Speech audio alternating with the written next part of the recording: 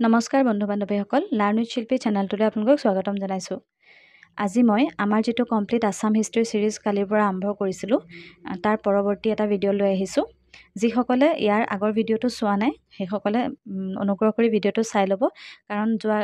কালি ভিডিঅ'টোত মই মাইথলজিকেল পিৰিয়ডটোৰ ওপৰত আলোচনা কৰিছিলোঁ আৰু এতিয়া তাৰ পাছৰখিনি আলোচনা কৰিম। গতিকে আগৰটো চালে আপোনালোকে পাছৰখিনিৰ লগত বস্তুবোৰ কানেক্ট কৰিব পাৰিব। সেইকাৰণে অনুগ্ৰহ কৰি আগৰ ভিডিঅ'টো চাই ল'ব। এতিয়া আহকচোন আৰম্ভ কৰোঁ আজিৰ ভিডিঅ'টো। ইয়াৰ আগৰ ভিডিঅ'টোত মই যিহেতু 25টা প্ৰশ্ন দিছিলোঁ, এতিয়া তাৰ পাছৰ প্ৰশ্নটো 26 নম্বৰৰ পৰা মই আৰম্ভ কৰিবলৈ লৈছোঁ। এই ভিডিঅ'টোত কমপ্লিট আমি বৰ্মন ডাইনেষ্টিৰ ওপৰত আলোচনা কৰিম। এতিয়া 26 নম্বৰ প্ৰশ্নটো হৈছে, which of the following sources provides information about the reign of Barman dynasty in Kamrupa. কামৰূপত বৰ্মন বংশৰ ৰাজত্বৰ বিষয়ে কোনটো উৎসৰ পৰা তথ্য পোৱা গৈছে? তলত দিয়া কোনটো উৎস? এটা দিছে চিউকি, তাৰপাছত আছে হৰ্ষচৰিত, তাৰপাছত আছে Nidhanpur copper plate and all of the above. যিকেইটা অপশ্যন দিয়া আছে ইয়াৰ ভিতৰত কাৰেক্ট এনচাৰ হ'ব অল অফ দ্য এবভ। চিউকিখন হৈছে হিউৱেন চাঙৰ, তেওঁ লিখিছিলে। ইয়াত হিউৱেন চাং যে অসমলৈ ভিজিট কৰিবলৈ আহিছিলে, সেই বহুতখিনি তাতে অসম কামৰূপৰ তথ্য চিউকিত পোৱা যায়। হৰ্ষচৰিতখন লিখিছিলে বাণভট্টই। হৰ্ষচৰিত লিখিছিলে হৰ্ষবৰ্ধনৰ লাইফৰ ওপৰত লিখিছিলে বাণভট্টই। আৰু নিধানপুৰ কপাৰ প্লেট এইটো ভাস্কৰ বৰ্মনে ইছ্যু কৰিছিলে। আৰু ইয়াৰ উপৰিও আৰু ক'ৰ পৰা পোৱা যায় ইনফৰমেশ্যন? এই তিনিটাতো হয়েই। তাৰ উপৰিও ডুবি গ্ৰান্টৰ পৰা পোৱা যায়, যোনটো কামৰূপত আছিলে ডুবি গ্ৰান্ট। তাৰপাছতে আৰু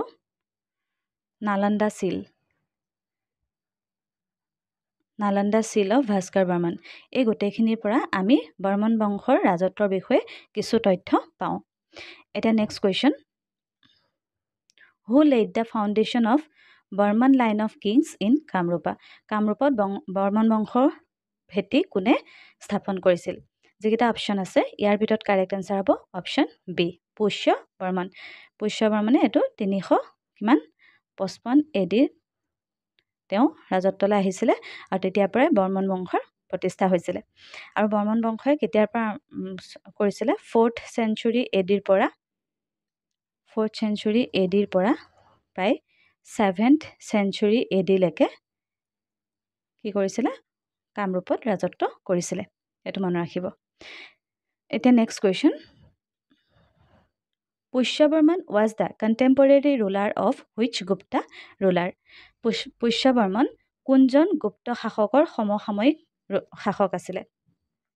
গুপ্তা বংশৰ সমসাময়িক পুষ্য বৰ্মনৰ সমসাময়িক ৰুলাৰ আছিলে সমুদ্ৰগুপ্তা।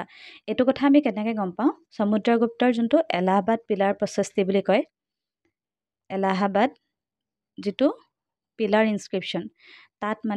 এই পুষ্য বৰ্মনৰ কথা মেনশ্যন আছে এলাহাবাদ পিলাৰ প্ৰচেষ্টিত। সেইকাৰণে আমি ক'ব পাৰোঁ যে স্কলাৰ্ছসকলে বিলিভ কৰে যে সমুদ্ৰগুপ্তা আৰু পুষ্য বৰ্মন সমসাময়িক ৰুলাৰ আছিলে। আৰু এটা এভিডেঞ্চ যে এই পুষ্য বৰ্মনৰ যোনজন সন্তান পুতেক, তেওঁৰ নাম হৈছিলে সমুদ্ৰ বৰ্মন। আৰু সেইকাৰণে স্কলাৰ্ছসকলে বিলিভ কৰে যে সমুদ্ৰগুপ্তা নামটোৰ পৰাই পুষ্য বৰ্মনে নিজৰ পুতেকৰ নামো সমুদ্ৰ বৰ্মন ৰাখিছিলে, কাৰণ সমুদ্ৰগুপ্তৰ লগত পুষ্য বৰ্মনৰ এটা ভাল বন্ধুত্ব সুলভ সম্পৰ্ক আছিলে। এতিয়া নেক্সট কুৱেশ্যন চাম, who was the first ruler of Kamrupa two perform horse ছেক্ৰিফাইচেছ। যিটোক অশ্বমেধ যজ্ঞ বুলিও কোৱা হয়। অশ্বমেধ যজ্ঞটো প্ৰথমবাৰৰ বাবে কোনজন কামৰূপৰ শাসকে কৰিছিলে? ঘোঁৰা বলি দিছিলে। যিকেইটা অপশ্যন দিয়া আছে ইয়াৰ ভিতৰত কাৰেক্ট এনচাৰ হ'ব মহেন্দ্ৰ বৰ্মন। এইটো মনত ৰাখিব।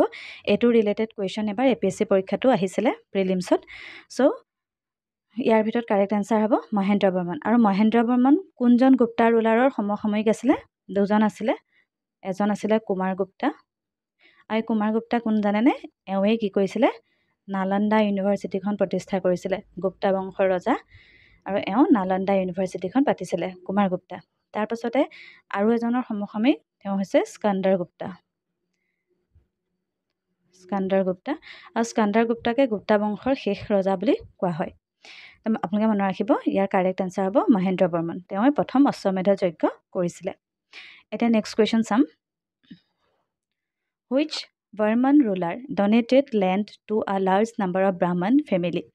Brahmin family বহুতখিনি মানে 200টা ব্ৰাহ্মণ ফেমিলিক কি কৈছিলে এজন বৰ্মন শাসকে বৃহৎ সংখ্যক ব্ৰাহ্মণ পৰিয়ালক মাটি দান কৰিছিলে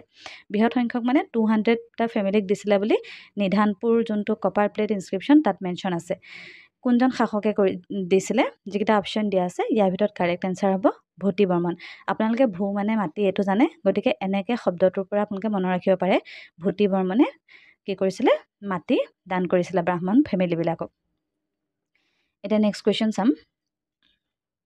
Which epigraph mentions that Gupta ruler Mahasen Gupta led an expedition against Burman ruler Susthita Burman and defeated him? Kunjan Gupta ruler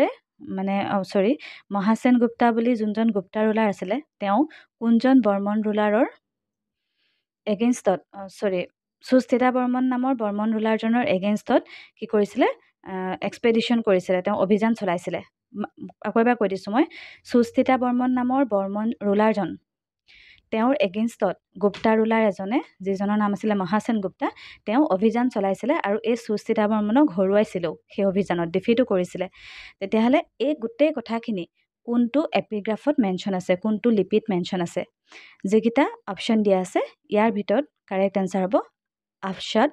epigraph এটো মনত ৰাখিব আফশাদ এপিগ্ৰাফত মেনশ্যন আছে এটা next question Who was the father of Bhaskar Burman? Bhaskar বৰ্মনৰ পিতৃ কোন আছিলে যেকেইটা option দিয়া আছে ইয়াৰ ভিতৰত কাৰেক্ট এনসাৰ হ'ব সুস্থিতা বৰ্মন সুস্থিতা বৰ্মনৰ দুজন পুত্ৰ আছিলে এজন হৈছিলে সুপ্ৰতিষ্ঠিতা বৰ্মন আৰু এজন হৈছিলে ভাস্কৰ বৰ্মন আৰু সুপ্ৰতিষ্ঠিতা বৰ্মনৰ সোনকালে মৃত্যু হৈ গ'ল তাৰ পাছতে ভাস্কৰ বৰ্মন ৰজা হ'ল আৰু ভাস্কৰ বৰ্মন খুব কম বয়সত ৰজা হোৱাৰ কাৰণে তেওঁক কুমাৰ ৰজা বুলিও কোৱা হয় আৰু এই কুমাৰ ৰজা বুলি যে কোৱা হয় এই কথাটো ক'ৰ পৰা পোৱা গৈছে এইটো হিউৱেন চাঙৰ যিখন CUK নামৰ কিতাপখন তাত মেনশ্যন আছে ভাস্কৰ বৰ্মনৰ কথা কুমাৰ ৰজা বুলি এইটো মনত ৰাখিব এতিয়া নেক্সট কোৱেশ্চন চাম Amrita Prabha, the daughter of Bala Burman I, married to whom? Bala Burmanor কন্যা অমৃতা প্ৰভা কাৰ লগত বিয়া হৈছিলে ইয়াত যেটা অপশ্যন দিয়া আছে ইয়াৰ ভিতৰত কাৰেক্ট আনসাৰ হ'ব মেঘবাহান এই মেঘবাহান আছিলে কাশ্মীৰৰ ৰজা এটো মনত ৰাখিব মেঘবাহান হৈছিলে কাশ্মীৰৰ ৰজা মানে হেতু সময়ত অসমৰ মানে হেৰিটো কিমান দূৰলৈকে আছিলে অসমৰ বা কামৰূপৰ ৰজাৰ প্ৰতিপত্তিটো কিমান দূৰলৈকে আছিলে হেতু কথা বুজাবৰ কাৰণে এটো ইম্পৰ্টেন্ট হৈ যায় সো বালা বৰ্মনৰ যিগৰাকী কন্যা অমৃতা প্ৰভা তেওঁক কাশ্মীৰৰ ৰজা মেঘবাহানলৈ বিয়া দিছিলে আৰু এই কথাটো ক'ত মেনশ্যন আছে ৰাজ তৰংগিনী নামৰ কিতাপখনত ৰাজ তৰংগিনী নামৰ কিতাপখনে কাশ্মীৰৰ হিষ্ট্ৰী কথা লিখা আছে কিতাপখনত সো ৰাজ তৰংগিনী এখন কোনে লিখিছিলে কালহানাৰ ৰাজ তৰংগিনীত এই কথাটো মেনশ্যন আছে এটা next question Amrita Prabha when went to Kashmir is said to have been accompanied by which Tibetan Buddhist monk? Amrita Prabha যেতিয়া কাশ্মীৰলৈ গৈছিলে মেঘবাহানলৈ বিয়া হৈ পেলাই যেতিয়া গৈছিলে তেতিয়া লগত এজন তিব্বতৰ বৌদ্ধ সন্ন্যাসী লৈ গৈছিলে তেওঁৰ লগত গৈছিলে সেই সন্ন্যাসীজনৰ নাম কি যেকিটা অপশ্যন দিয়া আছে ইয়াৰ ভিতৰত কাৰেক্ট এনসাৰ হ'ব ষ্টুনপা এটো মনত ৰাখিব সেই সন্ন্যাসীজনৰ নাম হৈছে ষ্টুনপা এটা next question Which Kamrupa ruler sent a diplomatic mission to China? হেতু সময়ত কামৰূপৰ ৰিচটো অকল মানে আপোনাৰ কাশ্মীৰলৈকে নাছিলে ভাৰতৰ বাহিৰৰ কিছুমান দেশলৈকো আছিলে গতিকে ইয়াতে চাওক যেকিটা অপশ্যন দিয়া আছে প্ৰশ্নটোত কৈছে যে কোনজন কামৰূপৰ শাসকে চীনলৈ কূটনৈতিক মিছন পঠাইছিলে যেকিটা অপশ্যন দিয়া আছে ইয়াৰ ভিতৰত কাৰেক্ট এনসাৰ হ'ব কল্যাণ বৰ্মন এটো মনত ৰাখিব কাৰেক্ট আনসাৰ হৈছে কল্যাণ বৰ্মন এতিয়া ইয়াত মই আকৌ এবাৰ আপোনাক কৈ দিছো চাওক মহেন্দ্ৰ বৰ্মনৰ কথা আমি কি পঢ়িলো অশ্বমেধ যজ্ঞৰ কথা পঢ়িলো অশ্বমেধা যজ্ঞৰ কথা পঢ়িলো তেওঁৰ হৰ্চ স্যাক্ৰিফাইস বালা বৰ্মনৰ কথা কি পঢ়িলো ইম্পৰ্টেন্ট মানে বালা বৰ্মনৰ জীয়েক অমৃতা প্ৰভাৰ কথা পঢ়িলো তেওঁ কাশ্মীৰৰ ৰজা মেঘবাহানলৈ বিয়া দিছিলে তাৰ পাছতে কল্যাণ বৰ্মনৰ কথা পঢ়িলো কি ডিপ্লমেটিক মিছন পঠাইছিলে কলৈ চাইনালে ডিপ্লমেটিক মিছন টু চাইনা আৰু ভূতি বৰ্মনৰ কথা কি পঢ়িলো তেওঁ লেণ্ড ডনেট কৰিছিলে ব্ৰাহ্মণ ফেমিলিলে গতিকে প্ৰত্যেকৰে কিবা এটা নহয় বিশেষত্ব আছে এইকেইজন ৰজা আপোনালোকে মনত ৰাখিব এতিয়া নেক্সট কুৱেশ্যন আৰু মই ভিডিঅ'টোৰ শেষত গোটেইখিনি এবাৰ ৰিকেপিচুলেট কৰি দিম মানে গোটেইখিনি আপোনালোকক এবাৰ ৰিকল কৰাই দিম এতিয়া নেক্সট কুৱেশ্যন চাওক who was the first ruler of Kamrupa two extend the boundary of Kamrupa beyond river কৰতীয়া আমি য়োগিনী তন্ত্ৰৰ কথা কালি পঢ়িছিলোঁ য়োগিনী তন্ত্ৰত লিখা আছিলে একেবাৰে যোনটো আপোনাৰ ৱেষ্টাৰ্ণ বাউণ্ডেৰী হয় সেইটো ক'ৰ পৰা আৰম্ভ হৈছিলে কৰতীয়া ৰিভাৰৰ পৰা আৰম্ভ হৈছিলে মানে কামৰূপাৰ সীমাটো আমাৰ কৰতীয়াৰ পৰা আছিলে ৱেষ্টত পশ্চিমত কিন্তু কামৰূপৰ এজন শাসকে সেই বাউণ্ডেৰীটো কৰতীয়াক পাৰ কৰি পেলাই গৈছিলে তো কামৰূপৰ প্ৰথম কোনজন শাসকে কৰতীয়াৰ পৰা সীমাটো সিপাৰলৈ সম্প্ৰসাৰিত কৰিছিলে যিকেইটা অপশ্যন দিয়া আছে ইয়াৰ ভিতৰত কাৰেক্ট এনচাৰ হ'ব ভূতি বৰ্মনে যে 200 ফেমিলিক লেণ্ড গ্ৰাণ্ট কৰিছিলে সেইটো কোনটো জেগাত কৰিছিলে পুণ্ড্ৰাবৰ্ধন আৰু পুণ্ড্ৰাবৰ্ধনটো আপোনাৰ বৰ্তমান বাংলাদেশৰ এনেকুৱা এৰিয়াত পৰিব গতিকে সেইটো আমাৰ কৰতীয়া নদীখনৰ ইপাৰে আছিলে নেক্সট কুৱেশ্যন চাম ভাস্কৰ বৰ্মন ৰুলড ইন কামৰূপ ডিউৰিং ভাস্কৰ বৰ্মনে কোনটো সময়ত কামৰূপত ৰাজত্ব কৰিছিল যিকেইটা অপশ্যন দিয়া আছে ইয়াৰ ভিতৰত কাৰেক্ট এনচাৰ হ'ব 594 AD to 650 AD সকলোবিলাক ৰজাই কোনটো সময়ৰ পৰা কোনটো সময়লৈ ৰাজত্ব কৰিছিলে প্ৰয়োজন নাই ইমানখিনি ইম্পৰ্টেণ্ট নহয় কিন্তু ভাস্কৰ বৰ্মনৰ যিহেতু সেইটো সময় মানে বহুত মানে কি কয় এইটো সোণালী কাল বুলি কোৱা হয় বৰ্মন ডাইনেষ্টিৰ ভাস্কৰ বৰ্মনে ৰাজত্ব কৰা পিৰিয়ডটো সেইকাৰণে সেই ইয়েৰটো আপোনালোকে মনত ৰাখিব কিমান 594ৰ পৰা 650 অলমষ্ট 56 years তেওঁ ৰাজত্ব কৰিছিলে এতিয়া next question Bhaskar Barman made N alliance with which of the following north Indian ruler two defeat Shashank আ গৌড় ৰুলাৰ এজন গৌড়ৰ শাসক যাৰ নাম আছিলে শশাংক তেওঁক ডিফিট কৰিবৰ কাৰণে ভাস্কৰ বৰ্মনে কি কৰিলে তেওঁ দেখিলে যে অকলে তেওঁ সেই গৌড়ৰ ৰুলাৰজনক শশাংকক ডিফিট কৰাটো সম্ভৱ নহয় সেইকাৰণে তেওঁ নৰ্থ ইণ্ডিয়া মানে কন্নৌজৰ এজন ৰুলাৰৰ লগত বন্ধুত্ব মানে মিত্ৰতা গঢ়ি পেলাই এই শশাংকক ডিফিট কৰিছিলে এতিয়া সেই ৰজাজনৰ নাম কি যিকেইটা অপশ্যন দিয়া আছে ইয়াৰ ভিতৰত কাৰেক্ট এনচাৰ হ'ব হৰ্ষবৰ্ধনৰ দেউতাক আছিলে ৰাজ্যবৰ্ধন আৰু ৰাজ্যবৰ্ধনে সেইটো সময়ত থানেশ্বৰত ৰুল কৰি আছিলে বৰ্তমান হাৰিয়ানাত আছে থানেশ্বৰ এই থানেশ্বৰত ৰুল কৰি আছিলে ৰাজ্যবৰ্ধনে আৰু ৰাজ্যবৰ্ধনক শশাংকই কি কৰিছিলে হত্যা কৰিছিলে সেই হত্যাৰ বদলা ল'বৰ কাৰণে মানে প্ৰতিশোধ ল'বৰ কাৰণে হৰ্ষবৰ্ধনেও কি কৰিছিলে ভাস্কৰ বৰ্মনৰ লগত মিত্ৰতা কৰিছিলে এতিয়া হৰ্ষবৰ্ধন কিন্তু তেওঁ কেপিটেলটো থানেশ্বৰৰ পৰা যেতিয়া হৰ্ষবৰ্ধন ৰজা হ'ল থানেশ্বৰৰ পৰা কনৌজলৈ কেপিটেলটো শ্বিফ্ট কৰিলে এতিয়া নেক্সট কুৱেশ্যন চাম What was the name of the ambassador sent by Bhaskar Burman to the court of Harshavardhan? এই হৰ্ষবৰ্ধনৰ লগত যে মিত্ৰতা কৰিব বিচাৰিছিলে ভাস্কৰ বৰ্মনে মিত্ৰতা কৰিছিলে তাৰ কাৰণে ৰাষ্ট্ৰদূত পঠাবলগীয়া হৈছিলে হৰ্ষবৰ্ধনৰ কোৰ্টলৈ গতিকে সেই ৰাষ্ট্ৰদূতজনৰ নাম কি ভাস্কৰ বৰ্মনে পঠিওৱা ৰাষ্ট্ৰদূতজনৰ নাম কি লগতে কিবা কিবি গিফ্টটো দি পঠিয়াইছিলে চ' যিকেইটা অপশ্যন দিয়া আছে ইয়াৰ ভিতৰত কাৰেক্ট এনচাৰ হ'ব কি হামছা বেগা এইটো মনত ৰাখিব সেই ৰাষ্ট্ৰদূতজনৰ নাম হৈছে হামছা বেগা এতিয়া next question To celebrate the success of defeating Shashanka, which grant was issued by Bhaskar Burman from Karna Subarna. শশাংকৰ যেতিয়া দুইফালৰ পৰা তেওঁক এটেক কৰিলে হৰ্ষবৰ্ধনৰ এফালে পশ্চিমৰ পৰা কৰিলে আৰু পূবৰ পৰা যেতিয়া ভাস্কৰ বৰ্মনে এটেক কৰিলে তেতিয়া শশাংকই কি কৰিলে গৌড় এৰি পেলাই তেওঁ পলাই গুচি গ'ল আৰু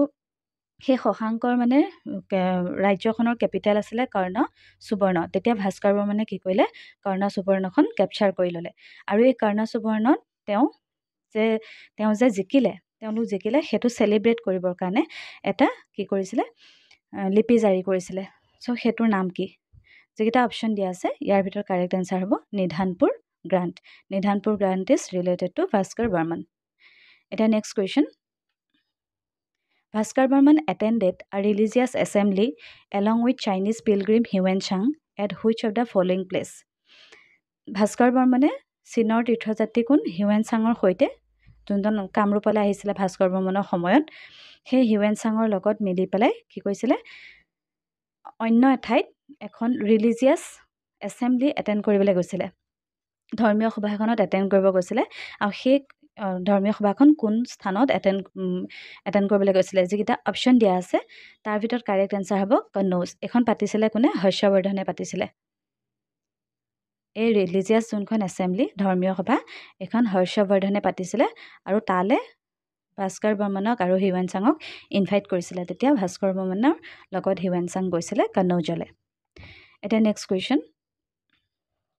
who was the principal of Nalanda university during the time of visit of হিউৱেনচাং যেতিয়া নালন্দা ইউনিভাৰ্চিটিলৈ হিউৱেনচাং আহিছিলে সেইটো সময়ত তাত নালন্দা ইউনিভাৰ্চিটিৰ অধ্যক্ষ কোন আছিলে যিকেইটা অপশ্যন দিয়া আছে ইয়াৰ ভিতৰত কাৰেক্ট এনচাৰ হ'ব শিলভদ্ৰ এইটো কিয় প্ৰয়োজন শিলভদ্ৰৰ নামটো কিয় প্ৰয়োজন হৈছে আমাৰ কামৰূপৰ কনটেক্সটত কাৰণ ভাস্কৰ বৰ্মনে প্ৰথমতে হিউৱেনচাঙক ইয়ালৈ কামৰূপলৈ ইনভাইট কৰিছিলে কিন্তু হিউৱেনচাঙে আহিবলৈ অমান্য হৈছিলে সেই কথাটোত পাছত কি কৰিলে ভাস্কৰ বৰ্মনে নালন্দা ইউনিভাৰ্চিটিৰ অধ্যক্ষলৈ এখন চিঠি লিখিলে আৰু তেওঁক হিউৱেনচাঙক কামৰূপলৈ পঠাবলৈ চিঠিখনত অৰ্ডাৰ দিলে সেইটো কাৰণে শিলভদ্ৰৰ নামটো আমাৰ কামৰূপৰ কনটেক্সটত ইম্পৰ্টেণ্ট হৈ যায় এইটো মনত ৰাখিব এতিয়া next question what was the gift accepted by হিউৱেনচাং from Bhaskar Barman যেতিয়া হিউৱেনচাং কামৰূপৰ পৰা গুচি গৈছিলে চাইনালৈ তেতিয়া ভাস্কৰ বৰ্মনে তেওঁক বহুত কিবা কিবি উপহাৰ দিব খুজিছিলে পইচা দিব খুজিছিলে তাৰপিছতে আৰু কিবা কিবি বহুত ভেলুৱেবল আৰ্টিকলছ দিব খুজিছিলে কিন্তু হিউৱেনচাঙে একো একচেপ্ট কৰা নাছিলে মাত্ৰ এটা উপহাৰেই তেওঁৰ পৰা লৈ গৈছিলে ঠাণ্ডাৰ পৰা বাচিবলৈ সেইটো কি ইয়াতে যিকেইটা অপশ্যন দিয়া আছে তাৰ ভিতৰত কাৰেক্ট এনচাৰ হ'ব আ ফাৰ লাইণ্ড কেপ এটা ফাৰ থকা মানে কেপ এটা লৈ গৈছিলে এতিয়া next question হিউৱেনচাং visited Kamrup in হিউৱেনচাঙে কামৰূপলৈ কেতিয়া আহিছিল এইটো ইম্পৰ্টেণ্ট হয় এইটো মনত ৰাখিব ইয়াৰ ভিতৰত কাৰেক্ট এনচাৰ হ'ব অপশ্যন চি 642 পৰা তেওঁ 643লৈকে আছিলে 642 to 643 AD এতিয়া next question which dynasty succeeded the Barman dynasty Barman ডাইনেষ্টিৰ পাছত কোন ডাইনেষ্টি আহিছিলে চাওক হা বৰ্মন ডাইনেষ্টিৰ লাষ্টৰ ৰুলাৰজন ভাস্কৰ বৰ্মনে মানে প্ৰভাৱশালী ৰুলাৰ আছিলে লাষ্ট কিন্তু ভাস্কৰ বৰ্মনে বিয়া পতা নাছিলে ভাস্কৰ বৰ্মনৰ পাছত সেইকাৰণে তেওঁৰ দূৰ সম্পৰ্কীয় এজন ব্যক্তি ৰজা হৈছিলে বুলি কোৱা হয় তেওঁৰ নামটো হৈছে অৱন্তী বৰ্মন কিন্তু তেওঁ বেছি দিন থাকিবলৈ নাপালে সেইকাৰণে অৱন্তী বৰ্মনক কি হ'ল শালস্তম্ভ বুলি এজন ব্যক্তিয়ে তেওঁক হত্যা কৰি পেলাই তেওঁ নিজৰ ডাইনেষ্টিটো প্ৰতিষ্ঠা কৰিলে আৰু সেইকাৰণে ইয়াৰ ভিতৰত কাৰেক্ট এনচাৰ হ'ব শালস্তম্ভ ডাইনেষ্টি কিন্তু কিছুমান স্কলাৰে বিলিভ কৰে যে শালস্তম্ভ আৰু অৱন্তী বৰ্মন একেজনে আছিল বুলি বিশ্বাস কৰে কিন্তু আমি যদি বংশৰ কথা কওঁ ইয়াৰ ভিতৰত কাৰেক্ট এনচাৰ হ'ব শালস্তম্ভ বংশ আৰু এই বংশটোক ম্লেচ্ছ বংশ বুলিও কোৱা হয় শালস্তম্ভটোক ম্লেচ্ছ বুলিও কোৱা হয় ম্লেচ্ছ ডাইনেষ্টি পৰীক্ষাত হয়তো শালস্তম্ভ নিদি পেলাই ম্লেচ্ছ বুলিও দিব পাৰে এতিয়া next question which ruler of ancient Kamrupa shifted capital city from Pragjyotishpur two Harupeshwar পুৰণি প্ৰাচীন কামৰূপৰ যিখন কেপিটেল আছিলে প্ৰাগজ্যোতিষপুৰ তাৰ পৰা হৰূপেশ্বৰলৈ কোনে ৰাজধানী স্থানান্তৰ কৰিছিলে যিকেইটা অপশ্যন দিয়া আছে ইয়াৰ ভিতৰত কাৰেক্ট এনচাৰ হ'ব অপশ্যন এ শালস্তম্ভই কি কৰিছিলে প্ৰাগজ্যোতিষপুৰৰ পৰা হৰূপেশ্বৰ বৰ্তমান আছে তেজপুৰত এই তেজপুৰলৈ শ্বিফ্ট কৰিছিলে কেপিটেলটো আৰু সেই তেজপুৰত কি হয় তেতিয়া সময়ত হাটুকা চেলুন বুলি এজন দেইটিক তেওঁলোকে পূজা কৰিছিলে হাটুকা চেলিন বুলি এই দেইটিজনক পূজা কৰাৰ কাৰণে সেই জেগাটোৰ নাম হৰূপেশ্বৰ হৈছিলে হৰূপেশ্বৰ কিন্তু হৰূপেশ্বৰ আছে বৰ্তমান তেজপুৰত কোনে কেপিটেল শ্বিফ্ট কৰিছিলে শালস্তম্ভই শ্বিফ্ট কৰিছিলে এতিয়া next question who is described as গৌড্ৰাদী Kalinga কোশালাপতি in the Pashupati epigraph of লিচ্ছভি king জয়দেৱা two চাব এইটো লিচ্ছভি কিং এয়া নেপালৰ হয় এইটো এটা লিচ্ছভি ডাইনেষ্টি হয় বহুত বেছি মানে শক্তিশালী বিখ্যাত ডাইনেষ্টি আছিলে আৰু এই নেপালৰ লিচ্ছভি কিং জয়দেৱা টু এই জয়দেৱা টুৰ এটা এপিগ্ৰাফ আছিলে সেইটো হৈছে পশুপতি এপিগ্ৰাফ আৰু এই পশুপতি এপিগ্ৰাফত কামৰূপৰ এজন ৰজাৰ কথা লিখা আছে কি বুলি গৌড্ৰাদী কলিংগ কোশালাপতি কোনজন ৰজাৰ বিষয়ে তেনেকৈ লিখা আছে ইয়াত যিকেইটা অপশ্যন দিয়া আছে তাৰ ভিতৰত কাৰেক্ট এনচাৰ হ'ব অপশ্যন বি শ্ৰী হৰ্ষদেৱা এই নামটোতে লুকাই আছে কি তাৰমানে হৰ্ষদেৱাৰ সময়ত ৰাজ্যখন কিমান দূৰলৈকে বিস্তৃত হৈ আছিলে তাৰমানে কামৰূপ ৰাজ্যখন এটাটো গৌদ্ৰাদী মানে ইয়াৰ পৰা আমি গম পাওঁ গৌড়লৈকে আছিলে কলিংগ উৰিষ্যাৰ কলিংগলৈকে আছিলে এফালে এপিনে আপোনাৰ বিহাৰৰ মানে কোচালালৈকে আছিলে গতিকে এই গোটেই আল্টিমেটলি কি হ'ল কামৰূপৰ পৰা ধৰি আপোনাৰ গৌড় পাৰ হৈ কলিংগ প্ৰায় অন্ধ্ৰপ্ৰদেশৰ ওচৰা ওচৰি ৰিজন আৰু এপিনে ওপৰলৈ বিহাৰলৈকে সম্পূৰ্ণ জেগাখিনি ঠাইখিনিত কি হৈছিলে তেওঁলোকৰ ৰাজ্যটো এই হৰ্ষদেৱৰ সময়ত ৰাজ্য বিস্তাৰ হৈ আছিলে সেইকাৰণে জয়দেৱৰ যোনটো পশুপতি এপিগ্ৰাফ তাত তেওঁৰ কথা গৌদ্ৰাদী কলিংগ কোচালাপতি বুলি মেনশ্যন আছে এতিয়া নেক্সট কুৱেশ্যন চাম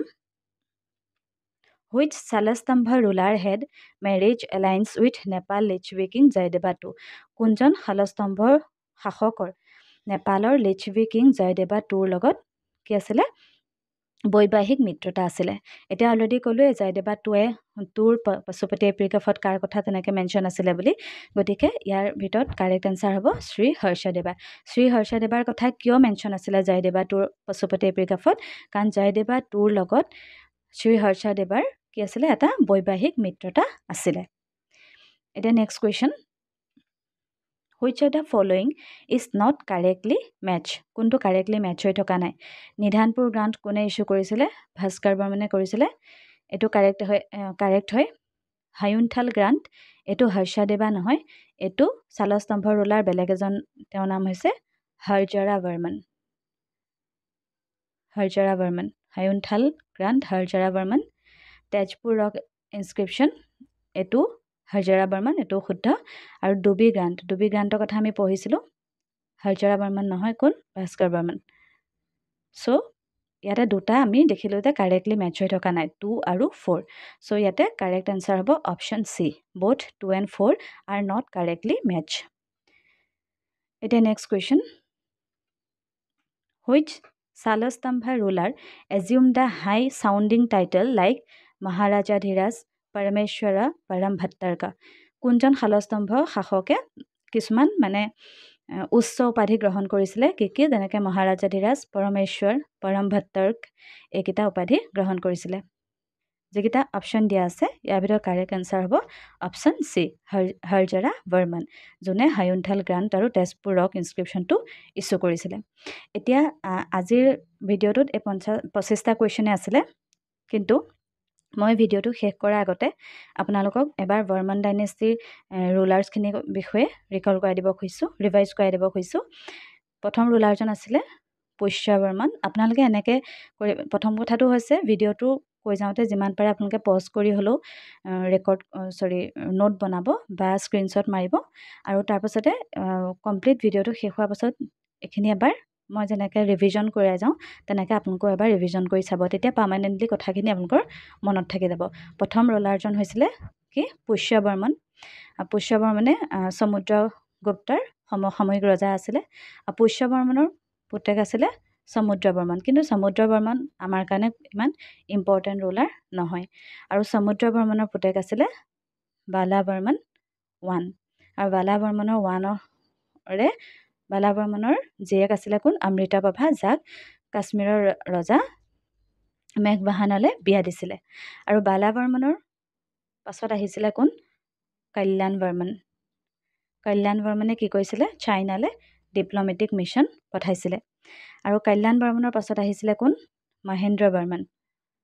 আৰু এই মহেন্দ্ৰ বৰ্মনে কি কৰিছিলে ফাৰ্ষ্ট অশ্বমেধ যজ্ঞ পাতিছিলে আৰু মহেন্দ্ৰ বৰ্মনৰ পাছত আহিছিলে কোন ভূতি বৰ্মনে কি কৰিছিলে লেণ্ড গ্ৰাণ্ট কৰিছিলে তাৰ পাছতে ভূতি বৰ্মনৰ পাছত আহিছিলে সুস্থিতা বৰ্মন